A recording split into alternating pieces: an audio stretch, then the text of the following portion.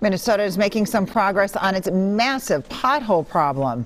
In Minneapolis alone, crews have used around 2,000 tons of hot mix to patch up streets throughout the day. But as WCCO's David Schumann learned, Minnesota has been working for years toward a future with fewer potholes. The imperfections in the road tell a story.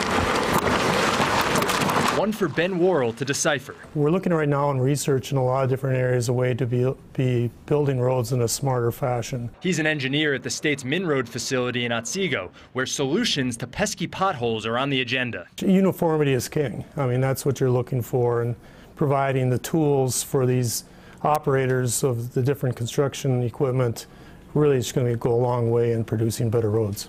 Cracks in the road that get water in them, water seeping up from them, that's what leads to the road weakening and eventually a pothole. What they're trying to do here is research what materials are less impacted by water.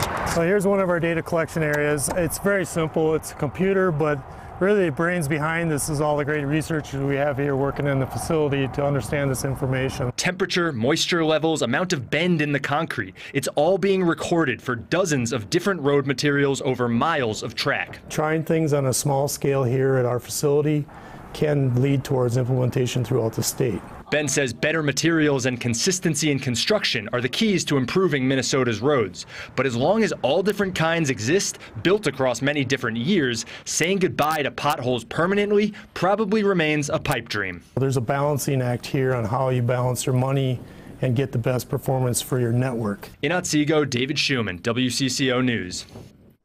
Another focus of the state's research is on more environmentally sustainable mixtures that use less cement.